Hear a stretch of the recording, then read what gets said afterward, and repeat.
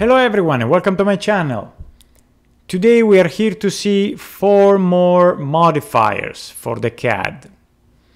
I decided to do all 4 of them in once just because otherwise the video will be too short. So let's start immediately to draw something. First example, I'm gonna show you the cut element, which is equal to the trimming function in AutoCAD, for those of you that know the software. We can draw a circle, for instance. Let's draw a couple of lines. 1 and 2 from the center. Then at this point we are ready to start trimming. We can select everything, modify, and then here is the function, cut element. Here you just need to click to what you would like to remove. So that's it. We cut a slice off of the circle. Okay, let's get rid of that. We can start to see the next. So let's say we have imported a file that is like this one. So let me enable ortho just to make sure I'm going straight. Okay, let's say we imported this file, these geometries, and it can be this one, a rectangle, a panel with the grooving, and maybe we want the grooving to start exactly from the edge and to finish on the edge, which is not this case. We can use the element extension in order to fix it. So we can go in modify. We have to select the geometry we want to extend first, just because otherwise the software will give you an error. And then we are ready to start selecting the function, which is basically here where the cut element is. Just click on the arrow, is the second one, element extension.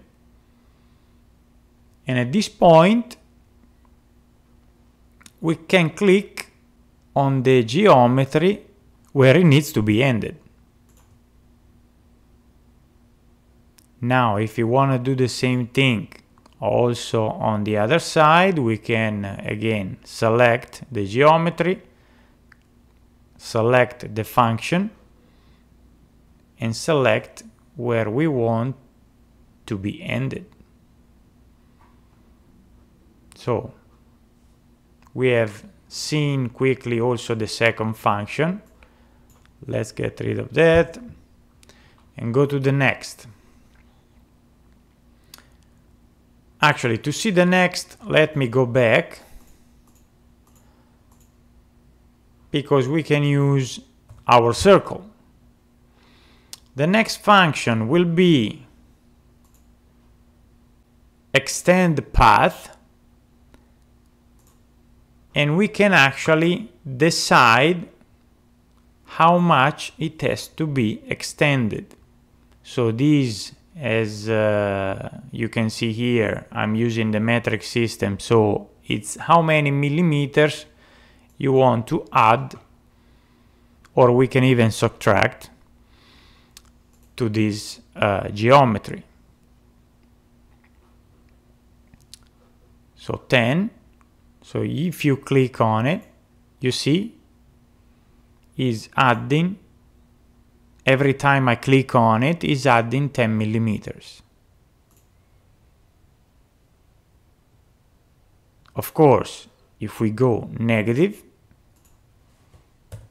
the software will subtract 10 millimeters each time I click.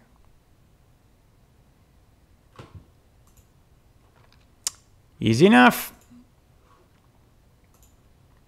The last one will be corner extension. So we need to have something that has to be closed. So the circle is not our case. Let's draw a couple of lines.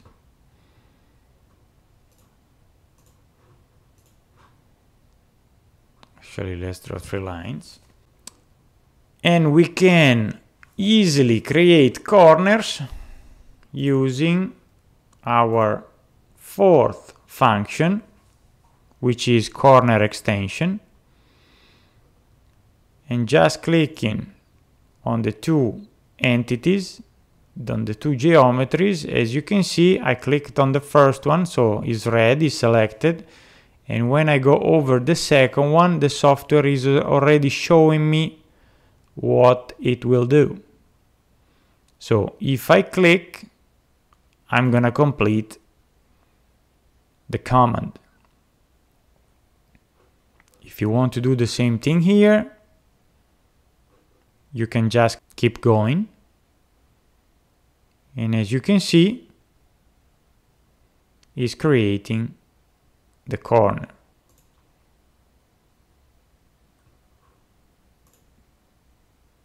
This is it for this video.